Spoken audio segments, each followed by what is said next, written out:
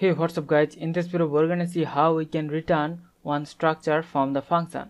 Like any other data type, the structure can also be returned from the function. So in the function declaration, the return type of the function has to be the structure type, and then we can use the return keyword and we can return one variable of that structure type. So in this example program we have one structure called student with the data members name and role.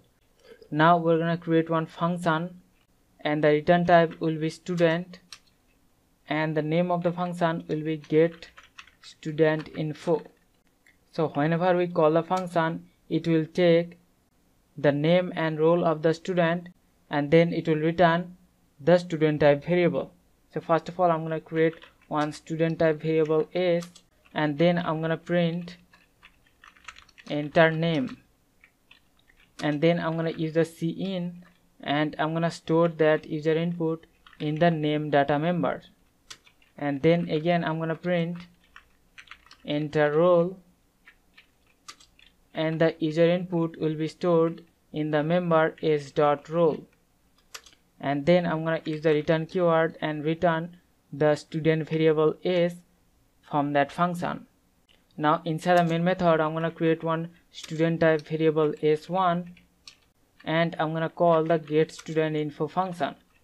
So because the get student info function will return one student type variable, that's why we have stored that in the student type variable s1.